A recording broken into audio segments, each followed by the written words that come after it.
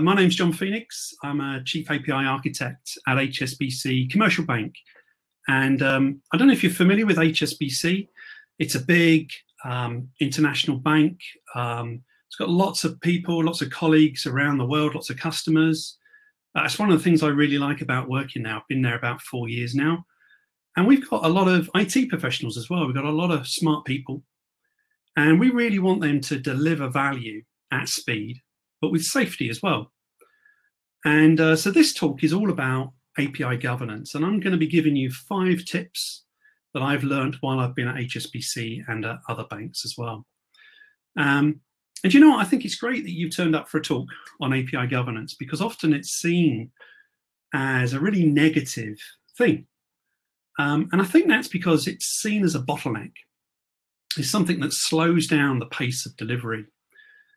And it's kind of like a necessary evil that you need to go through before you can release value, production code. But one thing I've been working on for the last 4 years since I've been at HSBC is really about making API governance an accelerator instead of a brake. So how can we do that? How can we balance giving people freedom to deliver APIs at the pace they need to, while also having the safety that we need to operate as a bank, and how to do that at scale? And we've got thousands of internal APIs already, and that's only growing. And we want this fantastic API experience. We want it for our external customers, and we want it for our internal developers as well. So how do you maximize reuse? How do you secure your APIs? How do you operate at scale? How do you do all of those things without slowing everything down? So I'm going to give you some advice, some tips, if you like, about 5 approaches I've taken to help with API governance. I think some of this applies to other types of governance as well.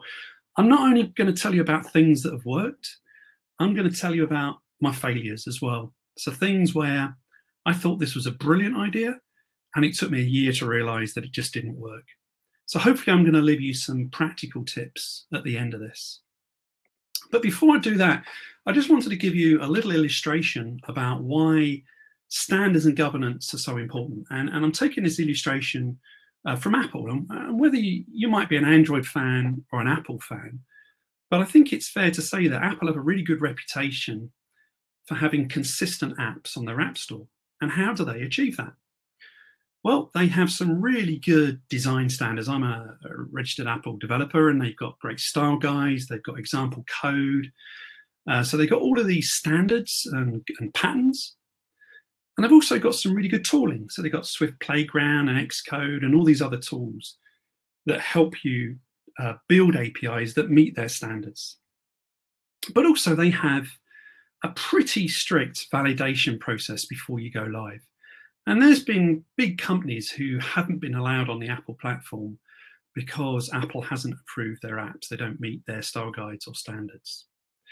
And we want exactly the same thing for our HSBC APIs.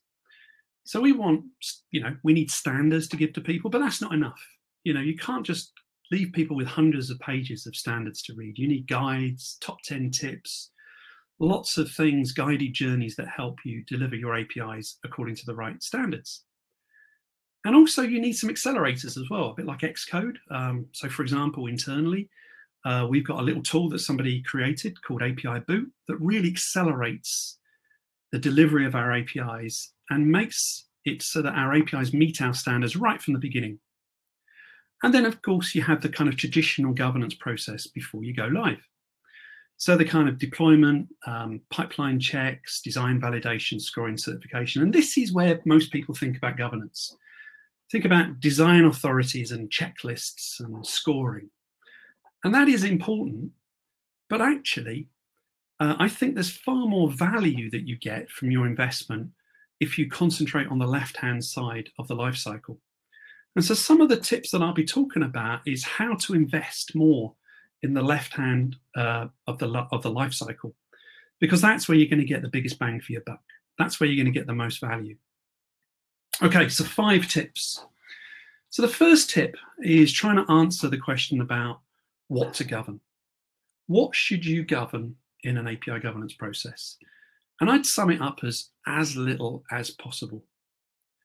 And maybe a politer way of saying it is govern the absolute minimum you need to help your people deliver value to your customers and to your internal developers while managing the risks that you have.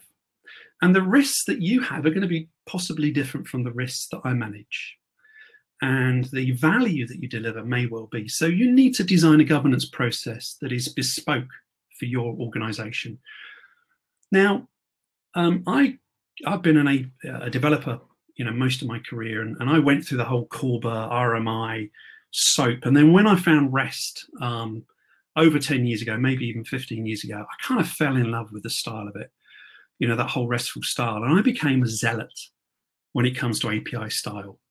I was absolutely passionate about having a really good style, and style is important, don't get me wrong, but I think I've learned to temper that zealousness around style. And actually, for me, the most important features of my governance process is security, which is non-negotiable, and operations. So can I take more APIs onto my platform? Can I quickly identify them when I have a production problem? Can I scale? Do I have too many duplicate APIs? So reputation is important, don't get me wrong, but I'm focusing now more of the style on the external facing APIs and allowing more freedom internally. So number one tip for me is focus your governance on real risks rather than the personal preferences. Don't do what I did, which is just get passionate about style and forget about your real risks that you need to manage. So the second tip is really, what does a good governance process look like? And, I think there's lots of documentation on what a good governance process is. It's got to be scalable, it's got to be consistent, you've got to be able to manage your risks in a consistent way. It's got to be comprehensive, so it's got to cover a fair estate of your API estate and a fair amount of your API standards. And also it's got to be evidenced. You've got to be able to give evidence. We have internal audits. I need to know who has reviewed this API, using what criteria, when they did it, what the actions were, etc. But the thing I've learned is it's relatively easy to create a consistent, comprehensive, and evidence process that's completely unscalable. And by that, I mean that it can't cope with the amount of change in your organization, the number of APIs that you're delivering. And it can't be responsive enough as well. So if your APIs take 2 weeks or 3 weeks to get a review, we just can't deal with that latency in your review.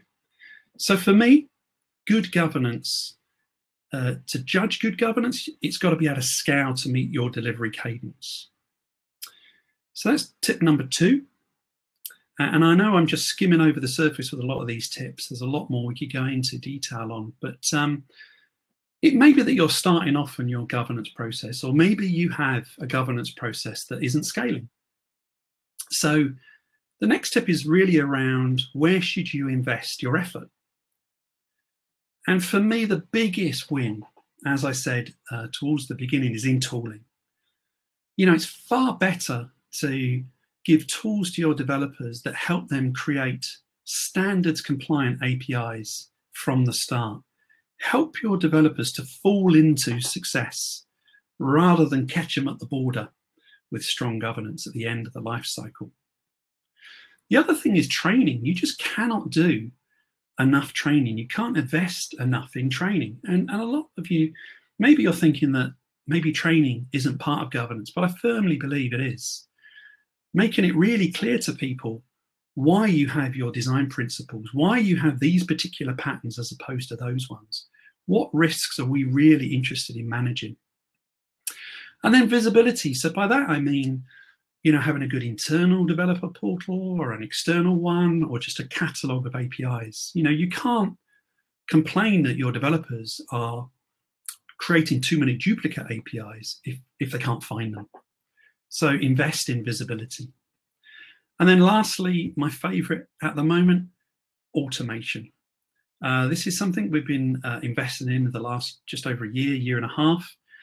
And again, this is all intended to make it easier for your developers to do the right thing rather than the hard thing, the wrong thing. So tip number 3 for me, if you had to choose where to invest your effort, is shift left. It's so easy to think of a governance process and to add additional process, add another checklist, add another meeting, add another process at the end of the life cycle. Far better investment to shift left and help your developers be successful. That's tip number 3. Tip number 4 is around your style of API governance. And there's lots of different styles that you can take when you govern. And again, this depends on your company, you know, the amount of change you're seeing and the geographical distribution of that change. So when I joined HSBC 4 years ago, I set up 2 review boards. So one in India, one in China, in Hong Kong, sorry. And I wanted them in the time zones where the majority of the APIs were being developed. And we had about 6 or 8 people on each of these review boards. They were great people. Let's judge this style according to our criteria of scalable, consistent, comprehensive, and evidence. Well, in terms of evidence, it was great. You know, they produced great evidence from the reviews, and they were almost 100% consistent. You know, I used to hop between the 2 boards. We used to get a few peer reviews going, but they were pretty consistent. In terms of comprehensiveness, they were kind of 50-50. And what I mean by comprehensiveness is, in HSBC, we've got about 130 pages of standards. That's a lot for people to read. And it's a lot for people to check as well. And if you're reviewing 6 APIs in an hour, that's 10 minutes per API. And you can't really go through hundreds of standards in that amount of time. So we used to have a checklist. We got them to prioritize the review according to the highest priority. But, and I didn't realize this until about a year had gone by, it's not scalable, this approach. Well, that's not quite true. It was scalable when it was about the level of about 500 internal APIs. When it went above 500 APIs and the rate of change globally was increasing, this model just broke down. And it really broke down because it was a weekly meeting. Sometimes an API needed to come a couple of times. It could be 2 or 3 weeks before you got your API review. So it was breaking down. So I thought, okay, what's the problem here? Problem is weekly meetings and 2 review boards. Now I can't have 100 review boards. We just cannot organize that. So what I did was take a completely federated approach. And so we set up a group called the API Champions. And we had about 140 of them all around the world, not just in these locations.